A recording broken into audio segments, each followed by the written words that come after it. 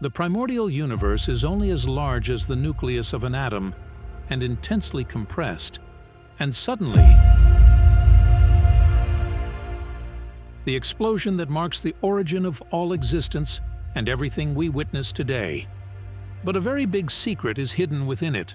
Firstly, how a universe that now spans 93 billion light-years had shrunk to such a small size. And secondly, what existed before the Big Bang? As you know, all the events happening around us are causes and effects. That is, an event is the result of a cause. Like the falling of an apple from a tree where gravity is the cause and the effect is the apple falling. But what was the cause of the Big Bang?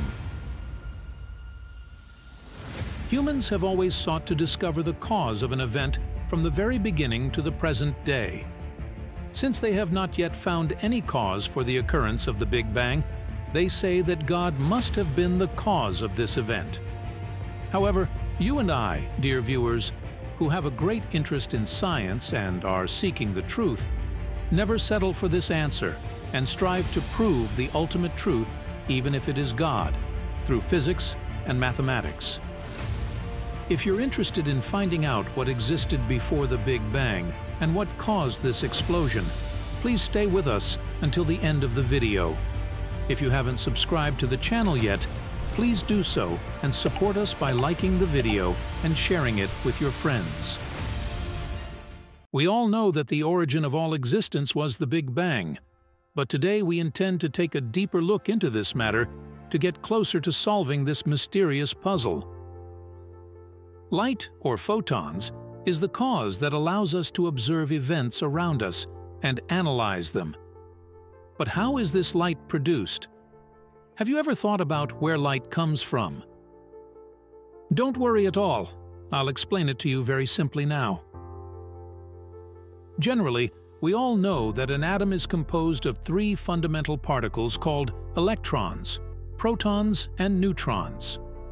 Protons and neutrons are located in the nucleus of the atom, while electrons orbit around the nucleus in specific energy levels and orbitals.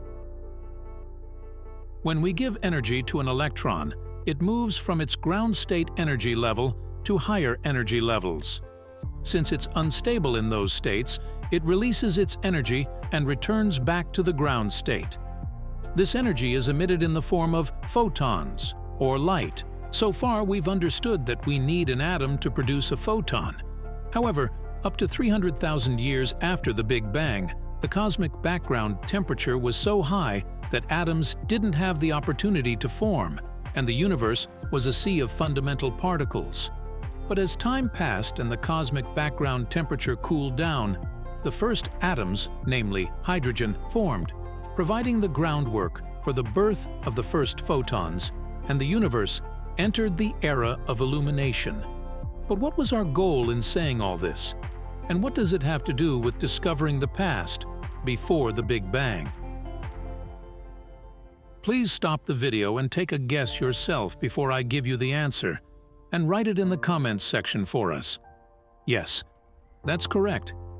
Before the era of illumination, there was no light whatsoever for us to observe the events of that time, with radio telescopes or optical telescopes to precisely understand what happened. And before that, it acts like a light wall and is a barrier between the beginning point of the universe and 300,000 years after it. But as you know, humans never stay silent and have always been after discovering the truth from the beginning. For that reason, several theories have been proposed, and in this video, we intend to discuss three theories that are more acceptable than others about how this explosion occurred and the events before it. Theory 1. Multiverse and domino-like explosions. According to this theory, in addition to our universe, there are countless other universes, all of which have emerged as a result of the Big Bang. These explosions are interconnected like a domino effect and continue indefinitely. Theory 2. Planck era. To explain this theory, we need to delve into the Planck era, a time when only 6 times 10 to the power of negative 34 seconds had passed since the Big Bang, and even fundamental particles had not yet formed. It was during this time that the primordial spacetime took shape, and the 0 point is considered the beginning of the universe. We humans need time to understand the events around us. But according to this definition, time was precisely born after the Big Bang, and there was no time before that for us to comprehend events through it. However, according to Einstein's general theory of relativity, gravity can also act as a repellent and reverse time. It means exactly the opposite of Earth's gravity, which pulls everything towards itself. This one pushes everything outward with acceleration. Similarly, this concept can be applied to time, allowing us to move in the reverse direction of time and enter negative seconds and hours. Theory 3. Particle generation from nothing. According to the theory of quantum fields, which I myself am a supporter of, our universe is constructed from fields called quantum fields. This means that even in a vacuum where nothing exists, these quantum fields are constantly fluctuating, and these fluctuations can produce particles out of nothing. This is truly a fascinating theory. I must say that this theory has been experimentally observed in fundamental particle experiments, and scientists have been able to prove it.